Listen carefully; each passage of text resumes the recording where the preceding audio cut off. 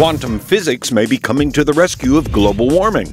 A long hypothesized particle which could help cool the Earth has finally been discovered. With the sexy name of Criegee Biradicals, these particles, powerful oxidizers of pollutants such as nitrogen dioxide and sulfur dioxide, accelerate the formation of sulphate and nitrate in the atmosphere. Those compounds lead to aerosol formation, cloud creation, rain, and ultimately a planetary cooling effect. And nature herself may be lending a hand. A significant ingredient required for the production of these biradicals comes from chemicals released naturally by plants. Want more science? We've got the latest on discoveries and breakthroughs. Check out Slate News Science. Click to subscribe. Like us on Facebook at Slate Video. Follow us on Twitter at Slate Viral.